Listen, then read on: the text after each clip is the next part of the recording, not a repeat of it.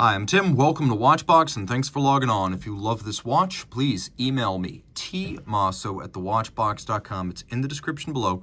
It is your purchase and pricing email question line for buying this or any watch you see on any Watchbox platform. Email me for pricing at tmosso@thewatchbox.com. Today, we're discussing one of the best modern-day entries in the integrated bracelet steel sports watch category. From Czapek, this is the Antarctique Passage de Drake. Stainless steel and 40.5 millimeters in diameter. It measures 11.3 millimeters thick, and if we measure the case itself, then the case lug-to-lug dimension is 44.5 millimeters. If we measure this little outcropping end length, then the total rigid distance across the wrist is a larger 48.6. That said, it is quite slim and trim by the standards of the class. It's miles more wearable than even a Royal Oak 15500, which feels like an offshore. This feels more like a jumbo in terms of fit. On the wrist, it wears easily. My wrist is 16 centimeters circumference. You can see that the watch is fairly low with a sloped flank. It will fit underneath dress cuffs. It's nowhere near too broad. I believe you could wear this watch on a wrist down to 14 centimeters circumference. And yes, you can wear it on accessory straps, which improves the fit still further. It is comfortable, nicely balanced, and as you can see, it features lugs that are already angled downward, which improve the ergonomics. The bracelet is a handsome, fully integrated piece. You can see satin in profile, satin across the top. We have polished intermediates. We also have removable links, as you can see. They are held in place by a combination of bars and sleeves, which means you will need a block and punch if you want to size this bracelet, but you will find that there are many individual removable links, and there are intermediate sized links in case you're in between sizes. Also important is that this watch can be used on a factory strap. You can see there's a little twist dial quick release on the bottom. You turn the dial, the bracelet comes right off, then you fit the accessory strap. That's how that works. We have a double folding clasp in stainless steel, which is Czapek branded. It is a non-sequential close, so either side can close first. There's the company logo right there. Twin trigger release, thick gauge steel chassis and swing arms, very solid, very secure. You can see on the underside there are sizable gaps between the links to avoid pinching skin or pulling hair. There are not large gaps on the top. Taking a quick look in profile, this is a remarkably severe case shape, as it doesn't feature many softening bevels to mute the impact of its many hard angles and creases. It has an enormous amount of force and presence for a watch that is, even by the standards of the class, not that large. The bevels that are there are well chosen. You can see them on the crown guard structures. The edge of the bezel is satinated, then the sloped portion is polished. The bevels of the crown guard structure give way to a crown that is alternately polished and media blasted, harking back to the establishment of the original Czapek company. And then you can see that there are hollows in the case flank to break up the apparent shear of the profile. You can also see that the bezel is stepped in somewhat from the case band to create the image of a thinner watch. We have a beautifully vaulted box section sapphire that looks as expensive as it is. Box section and cambered is always more expensive than flat. We have this sort of lapping machine, radial graining on the case top. That's a lovely 70s accent.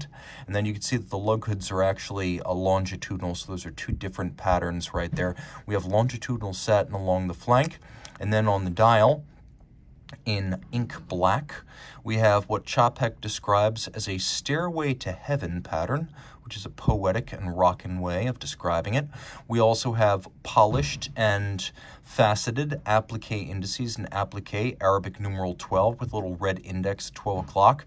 We have polished hands that are also faceted, and you can see that there is a little red varnished tip on the counterweighted seconds hand. You can also see the counterweight of the seconds hand is identical to the focused portion of the crossed logo. Now, taking a quick look at this dial, you can see that they've come up with a lovely typeface for the date. We'll unscrew the crown. By the way, the watch 120 meters water resistant, and you can see that the watch does feature a quick set and a special font that is specifically created for the watch. You can also see the symmetry of these things and the attention to detail, as the numerals used on the date disc are the same as the numerals used on the dial. I love when all of the details are sweated. You can also see that the logo, though shallow, is applique metal lettering, which is a nice upscale way of doing things. We have a hacking or stop seconds function. On the reverse side, we have a movement that was created expressly for Czapek, and it is exclusive to the brand. It is created by a team overseen by Emmanuel Boucher, who gave the world the Harry Winston Opus 12. You can see that it is a micro rotor with a recycled platinum rotor. So the rotor is actually recycled, which is good for nature, but also it's platinum, which means it's the densest material available to optimize the winding efficiency. It's a 60-hour power reserve. It's adjusted in 5 positions like a chronometer.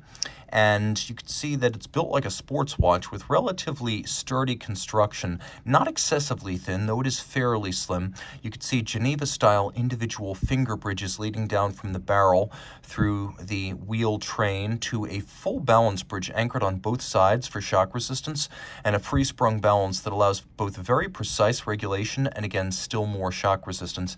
It should have absolutely no difficulty meeting chronometer timing standards.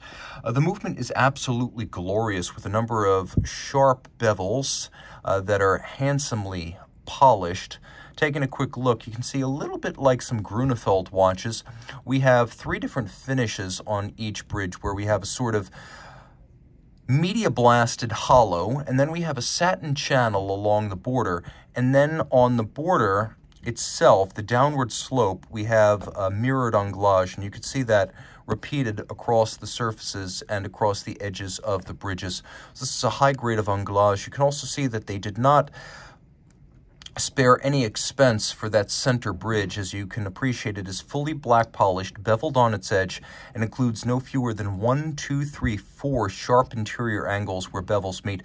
That is truly superb work. There's also solarization on the barrel itself, and you could appreciate that all of the elements are beautifully detailed. Every single screw head is black polished with chamfered slot and circumference. There's solarization surrounding the ceramic bearings of the micro rotor.